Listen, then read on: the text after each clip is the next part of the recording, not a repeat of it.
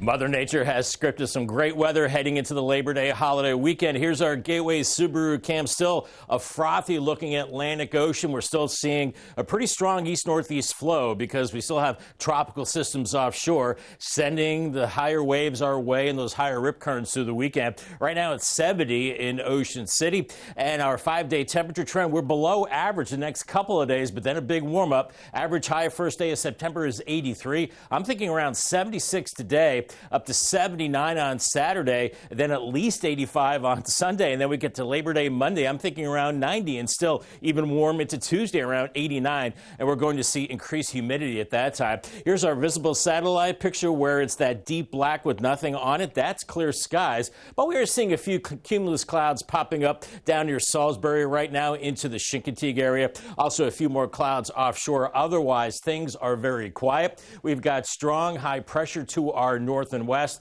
and with the clockwise flow around high pressure and a counterclockwise flow around the remnants of Adelia, we're looking at that strong pressure gradient, and we're still seeing gusty winds. And temperatures are cool, only in the low to mid 70s right now. Bethany Beach, Rehoboth, and Lewis 71, but up to 74 in Georgetown right now. Here's that northeast wind. It's pretty strong, sustained around 15 to 20 miles per hour along the coast, a little lighter inland and gusting close to 20 in some other places.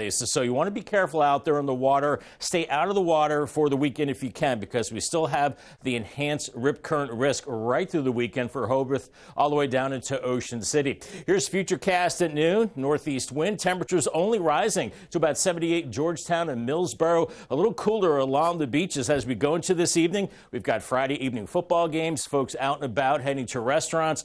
Bring the heavier sweater or maybe sweatshirt. Temperatures in the 60s and then 50s overnight. And to begin the day on Saturday, maybe the heat clicking onto some places, maybe as low as 53 in Del Mar. A little warmer along the coast, and then into the afternoon Saturday, gorgeous. Lots of sunshine, temperatures into the low 80s. Another cool start on Sunday, but not as cool. We'll see some clouds, but then it gets warm with upper 80s and lower 90s perhaps by Sunday.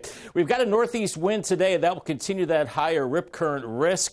And then as we go through the overnight, winds become more variable. And then moving into Saturday and Sunday, more out of the south and west, and that will start to bring in more humidity. So it's comfortable the next couple of days, but the dew points go up, becomes humid to very humid as we go into Labor Day. 76 this afternoon, lots of sunshine, chilly tonight under clear skies, 56, 79 on Saturday, and just a bit warmer. And then it warms up even more after that. Your Paul Davis 7-day forecast, 85 Sunday, 90 on Labor Day, upper 80s Tuesday through Thursday, remaining dry and mostly sunny. All right, thanks, Bob.